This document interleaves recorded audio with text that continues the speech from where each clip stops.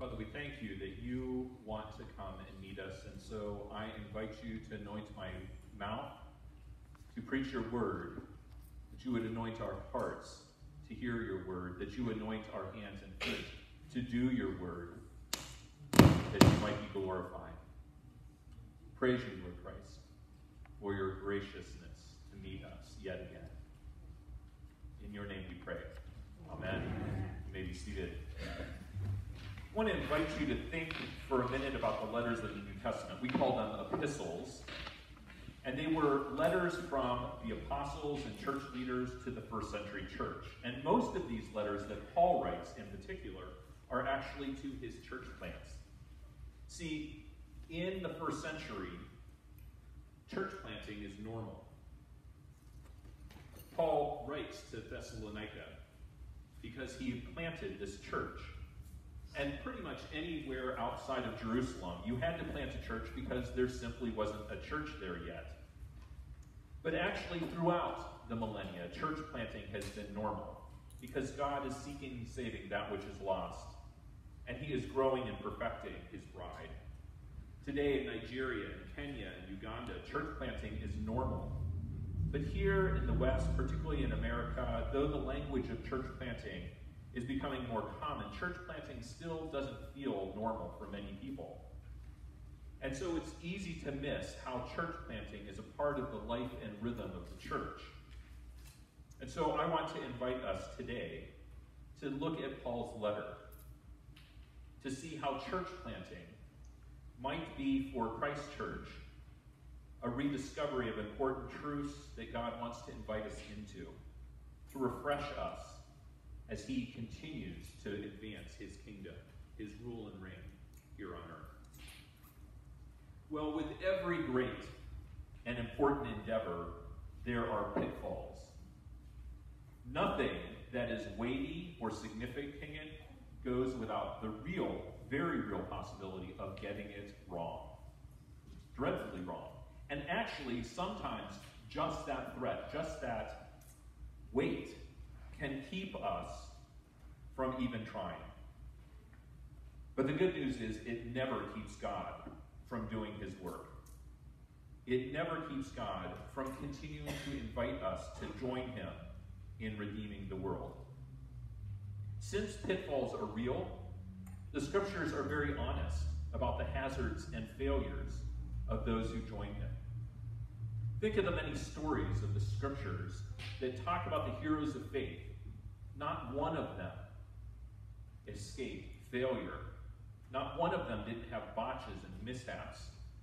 Actually, you read the book of Genesis and you're amazed that God used these folks.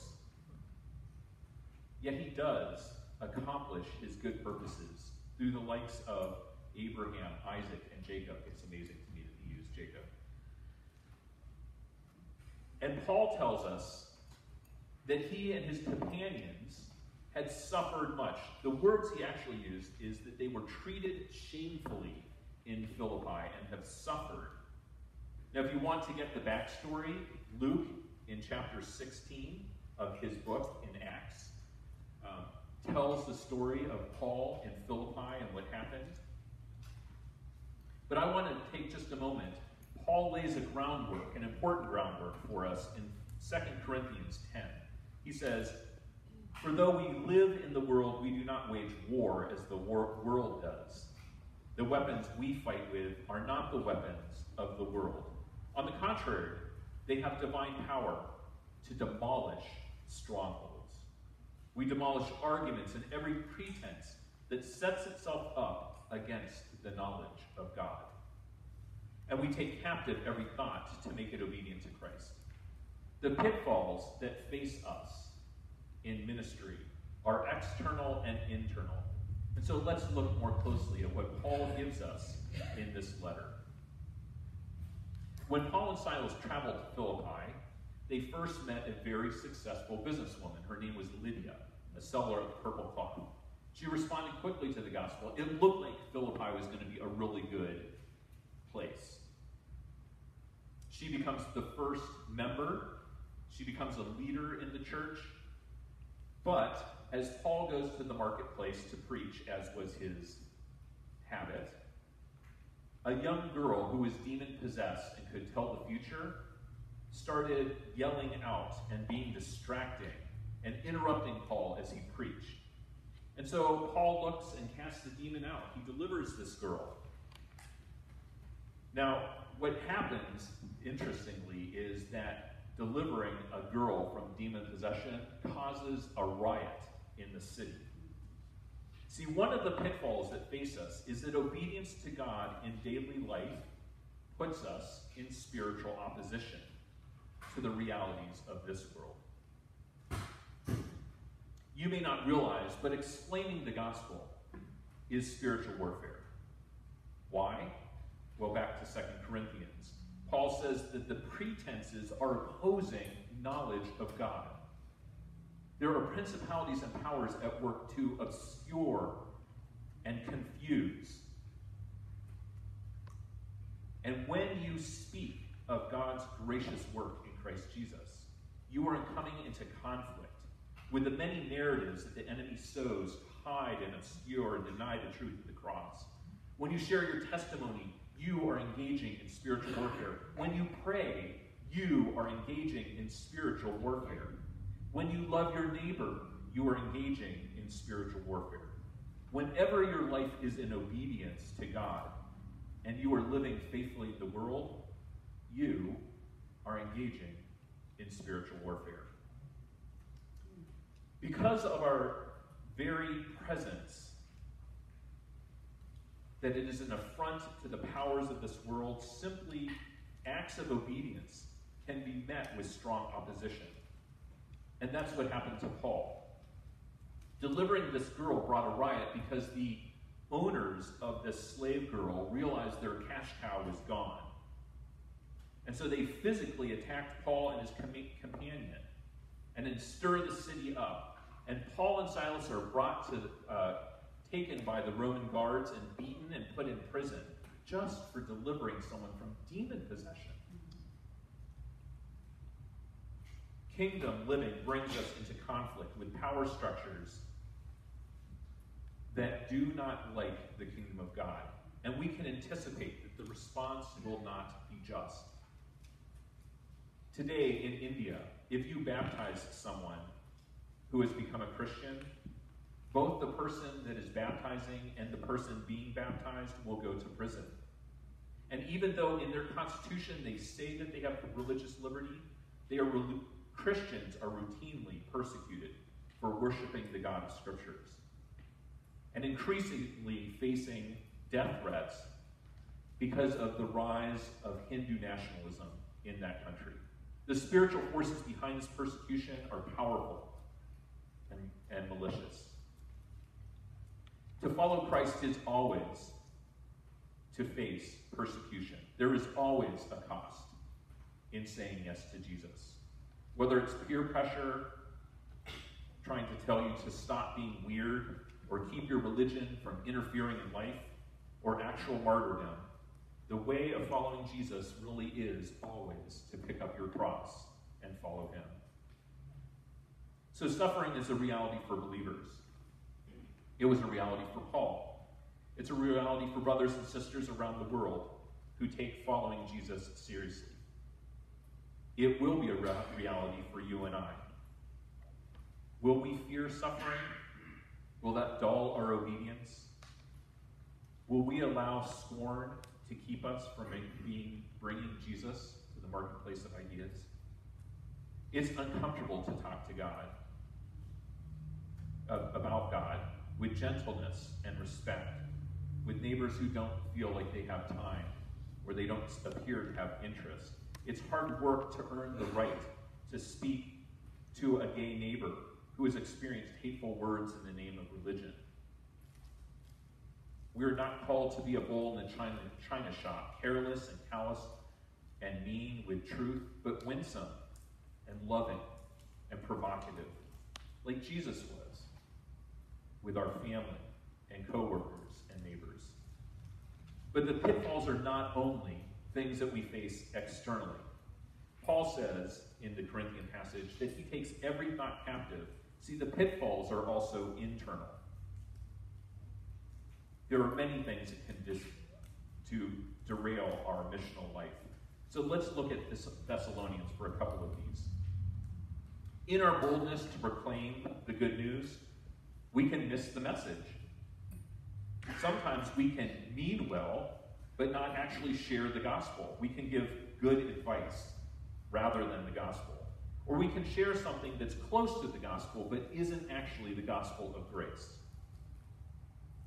When we hear God in his word, or through the leading of that still small voice that says and moves us to share the gospel, it's important that we take time to reflect and let God teach us through our experience.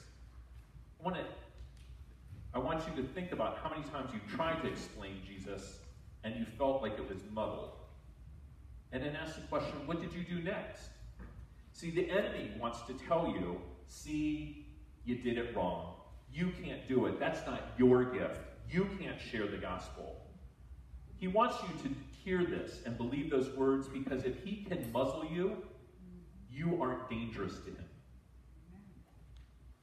But the Holy Spirit wants to help us, to have eyes to see and ears to hear, that we might learn how to communicate and connect better.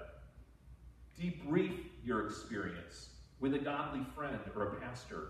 Check the scriptures to see how you could speak conversations that are winsome. The critical step in discipleship is living a reflective life that it debriefs experiences. St. Ignatius actually came up with a spiritual discipline. He called it the daily examine. It's taking time each day to reflect on what went well and what didn't, and invite the Holy Spirit to speak into your daily life. See, Paul's confidence in verse 3 is not that he is perfect. He is confident that he's speaking the message because he has spent his life in the scriptures. And he had companions and others who would speak the truth with him and to him. They would speak the truth in love to Paul. And he led a life of prayer. So, friends, you and I can be good witnesses because we can do this too. In verse 5, Paul says that some act missionally for financial gain. Greed can motivate us in all manner of things, even feigning godliness to make money. In Jesus' day, in Paul's day, in our day, power can come with good speaking ability and a nice religious message. But it's a pitfall, because ministry that's based on anything other than the lordship of Christ and the cross ultimately war against Jesus' beautiful gospel and will not stand. In verse 6, there's a more subtle temptation, the craving of the approval of men. It's a powerful, powerful motivation. Wanting the approval of others is strong. And it's a temptation for everyone, and it may surprise you, but pastors and teachers and evangelists and church planters are not immune. In fact, the nature of being up front, the nature of leading, makes it an even more dangerous temptation.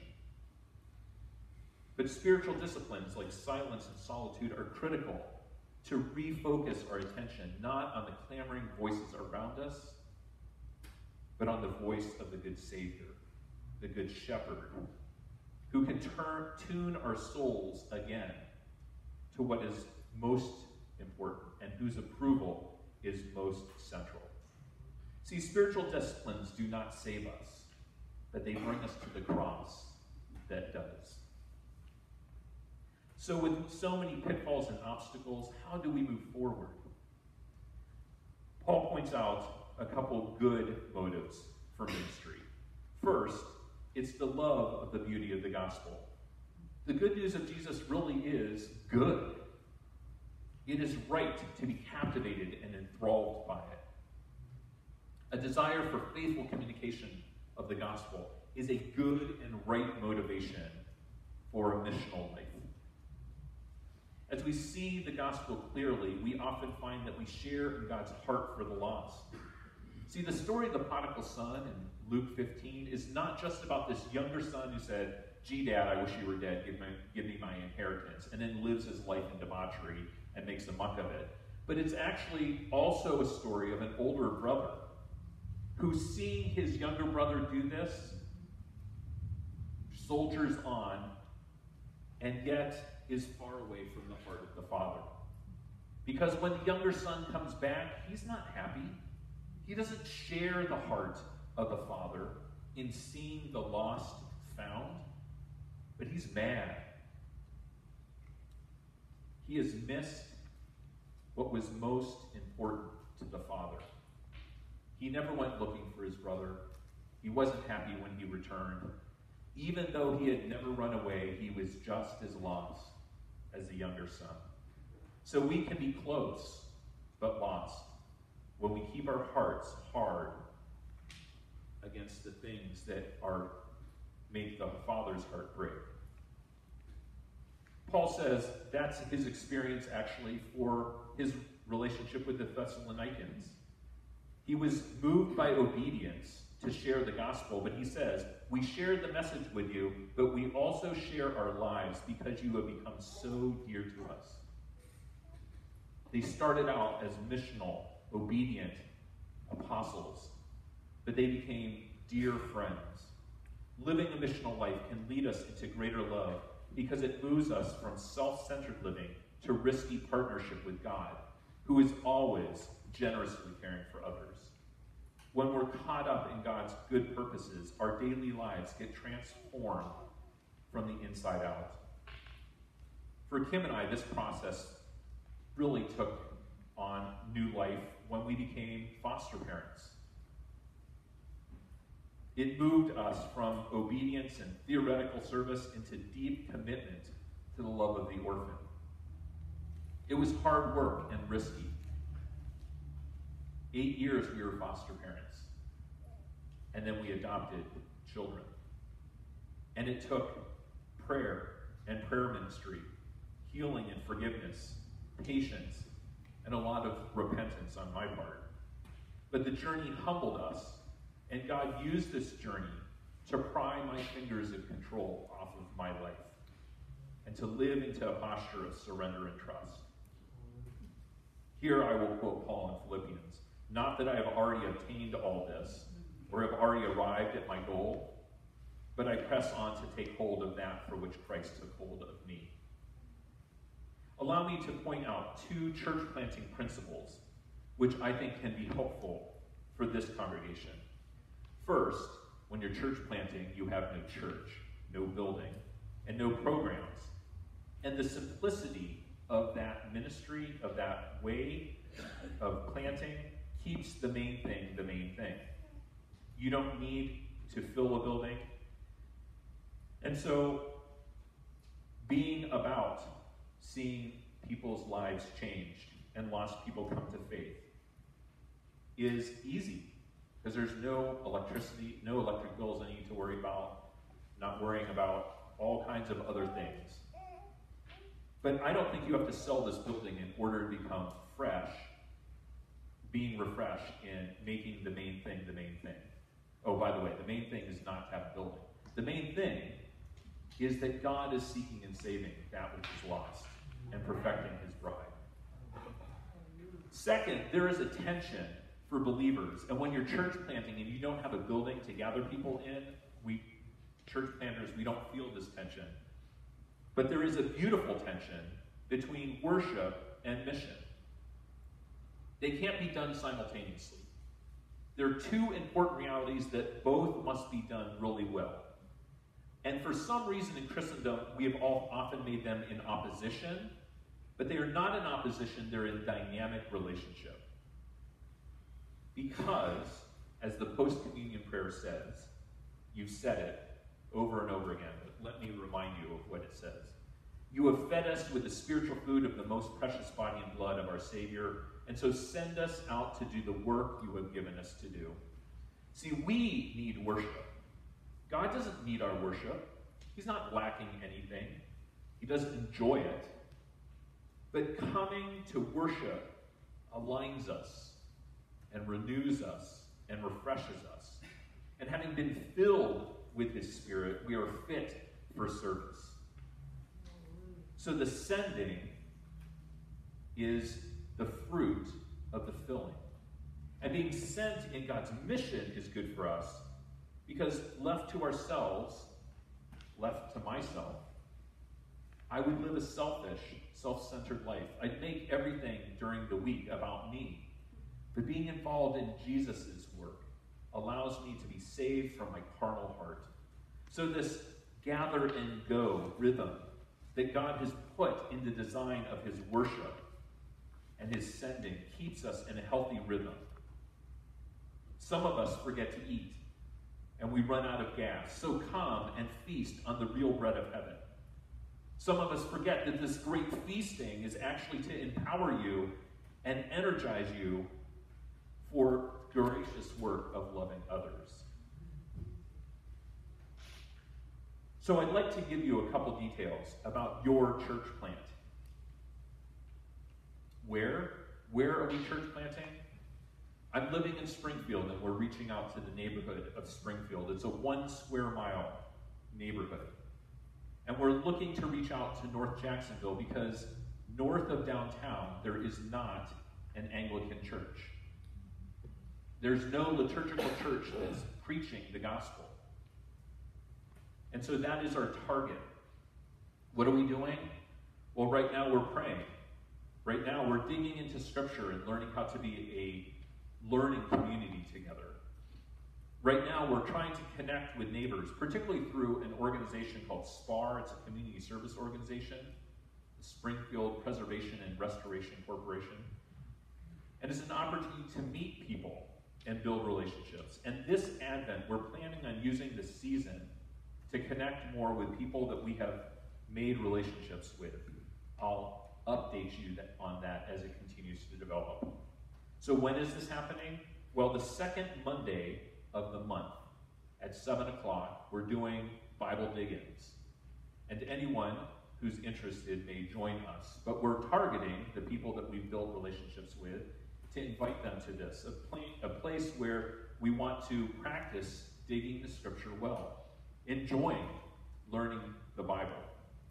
It's very discussion-oriented, and it is practicing us being a learning community. The last Monday of the month is a prayer meeting where we're praying for Springfield and the church plant. And we're listening, and we're asking the Holy Spirit to speak to us as a community about how he wants to lead. And during Advent, which we know when that starts, during Advent, we don't know yet what it will be, but we will be doing something maybe like home church in Springfield. So what's the involvement of Christ Church in her plant? The first is that I invite you to pray. I invite you to join us on Mondays, the last Monday of the month. I invite you to pray for us whenever you think. Luke 10:2 says, "Pray the Lord of the harvest to send laborers to the harvest field." I pray that every day. I pray that not only for the church plants in Springfield, but the other church planters in our diocese. And pray for conversions. God is seeking and saving the lost. I want to be involved in what he's doing in seeking and saving the lost. Second, I want to invite you to consider joining the church plant launch team. I don't know if some of you, God is stirring to be not just a encourager, but one who would actually join us and be part of what we're doing in Springfield itself. If you'd like to know more about what that might look like, you can talk to me after the service. And third, I want to invite you that because I won't have a congregation or it's going to be extremely small, that I continue to raise support to make this happen. And I'd invite you to give to the church plant ministry as a gift over and above your regular church plant, your regular church tithe. I can say this: you don't rob Peter to pay Paul. You don't rob Matt to pay Paul. If Christ Church isn't healthy and vibrant and cared for, then the church plant can't be cared for. So don't take your tithe and give it to the church plant. Pray and ask God to provide, and let him lead you to give a gift that is additional and above and beyond how God's calling you to steward his resources here at Christ Church. Finally, to close, I want to invite you to think about what God is opening the doors for in this church, in this new season. We're coming to a place where we're learning how to regather, what it looks like now. And things aren't going to be the same. When we come back into life, what is the new normal? Are you seeing obstacles or are you seeing opportunities? I want to invite you to have a church planter's heart for Christ Church in this new season. You have had this heart. Celebrate Recovery is a practical expression of how this church has had this heart. Taking a risk to serve the real needs of people and to think outside the box and to do church differently is one way that Christ Church has already had a church planting heart and has lived that out. What are the needs? What are the hurdles? What are the possibilities? What does bringing the gospel in new circumstances look for us in this new season? You and I need a church planting heart to let this new season of ministry be an opportunity for possibility. Are we willing to try new things for the sake of the gospel? There's a real chance that we could mess it up. But we serve a God who can use even the likes of us. So have courage and join him as he continues to move his mission forward, to seek and save the lost and to purify his bride. Amen.